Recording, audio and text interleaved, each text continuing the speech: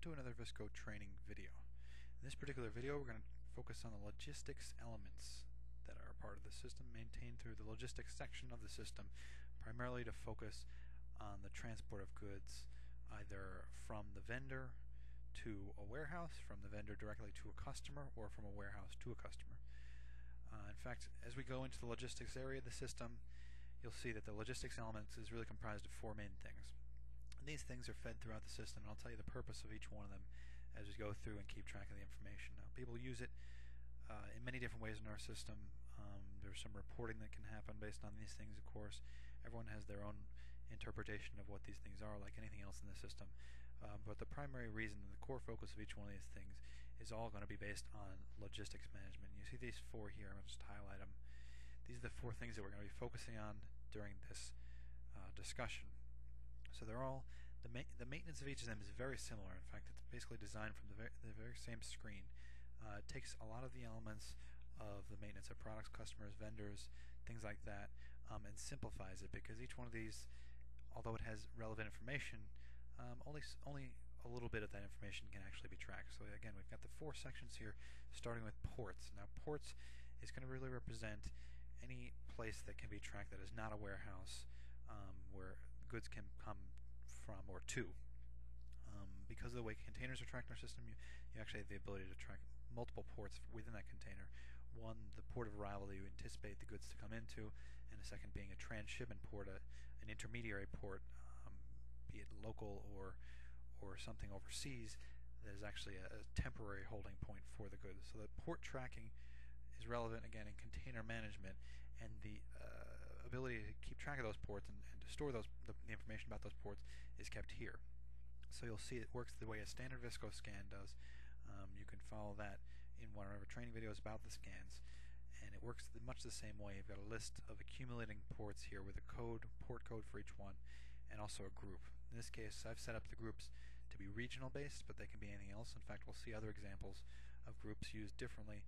The concept here being that reporting, show me all of my Pacific ports, show me all my Northeast ports, all the things that are going to tie later on into the system when it comes to wanting to interpret your data based on the information you've got. So just to touch on that a bit further, one of the ideas that one of our customers takes and really works with is how much business am I doing in the Northeast versus the Northwest by way of the ports. Can I accumulate that in some way?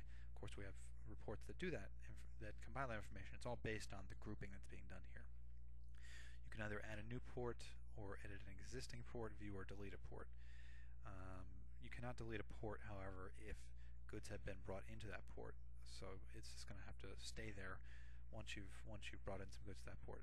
To edit a new one, you can't modify the code, but everything else is editable, including the group, the addresses, which I would imagine by this point you've seen some of somewhere in the system. The ability to edit addresses, you select the country, enter in a name, line, city, state, and zip.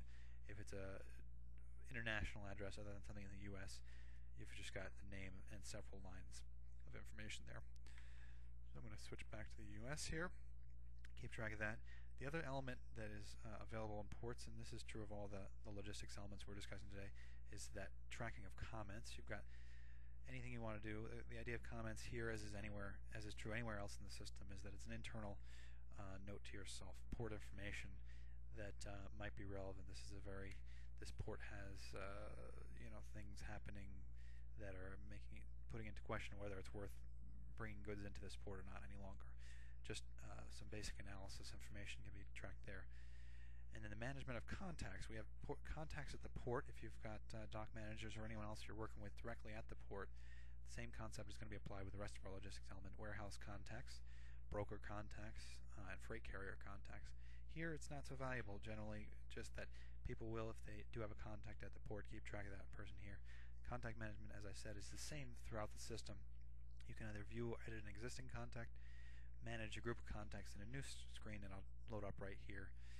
And that's essentially what can be done. You can add new contacts from here, delete, edit, or work with or view existing contacts. So the information tracked about each contact, same throughout the system. This is sort of a fundamental concept that we track this information about the contact, the groups, phone, fax, email, address information, remarks. You can bring in the address, the standard address. In fact, it will default to the address of the of this particular port as the standard address for this contact. Updating, canceling contacts, click Done here, and you're back into the port screen. Any updates are done, any changes are made, you want to save those back to the system, you want to cancel out, click Cancel. So that's all port maintenance, and as I said, these are all very similar. You can access them on the left-hand screen as with anything else in the system when you're working inside of a particular element in that logistics menu or any of the menus in the system. You've got the left-hand navigation for further information. Warehouse is very much the same concept. I mentioned groups can be used in a different way. You've got A-level and B-level warehouses. This is all designed during the setup. You guys can actually control this through the system tables. More information about the system tables, check out that training video. You can add new warehouses, edit existing, or delete them. Same concept. If you've got goods in that warehouse, you cannot delete it. Adding a new, I'll just show you one example of that so that we can get through all the functions that are available in this warehouse, or in this logistics element area. And I'm just going to call this warehouse C. And once I've typed in a code, define it. It's got to be a unique code, of course, for each warehouse. Then you can go and fill in any additional details in the standard maintenance screen, as was the case with the ports. Warehouses can get very interesting. Of course, the concept is that you can track multiple warehouses in our system, and each one of them is going to maintain its own inventory and those kinds of things. Certainly more a topic around the training videos associated with inventory than perhaps just these basic warehouse management videos, but it is relevant just to mention that multiple warehouses are available, and of course we track the inventory of each. Same tracking of information, basic information here. Is it a direct shipment? This is just for informational purposes as well. Is it a direct shipment? I suppose if we had named it a direct shipment, then yes, we could define it as a direct shipment warehouse. Bonded, is it sitting at the port as a bonded warehouse or something that's U.S. government run?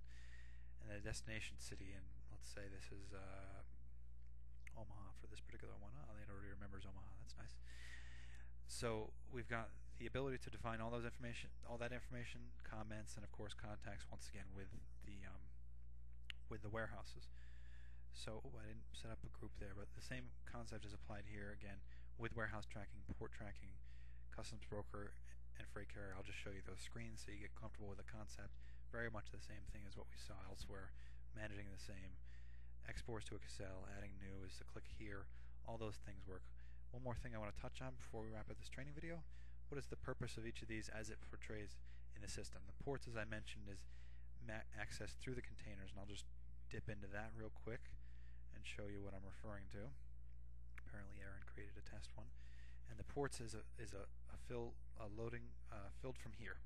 So we've got these arrival ports selected, mostly for tracking purposes, just information. That's the concept behind the ports. The brokers is these two that you just saw earlier are the two brokers that we set up. That's going to be relevant when you're creating the instruction sheet, that document that goes out. For more on that, check out the training video on containers. Freight carriers is another one. I'll just dip right into the delivery order and show you that. The carriers is the other element, and from there we're going to keep track of, obviously, as I mentioned, the freight carriers here, and that allows us to create a document that we can send to that carrier as a delivery order bill of lading for goods to get transferred from the warehouse to the customer, from the port to the warehouse, or from the port to the customer, so that we have all the different types of delivery orders being created. Same batch of freight carriers that we're working on to create those reports. The last one would be if we were putting something in warehouse. Of course, we'd be able to choose which port they're going to go into. Which warehouse they're going to go into. So loading out that screen, we've got our list of warehouses, including the one we just created called Warehouse C. So that's the concept of maintaining these logistics elements. Again, there is more information than just a simple drop-down, but there's not as much information as the product, customer, and vendor in the system. So that's the idea. If you have any questions, you know who to call. Thank you very much for your time. Look forward to doing another training video with you. Bye-bye.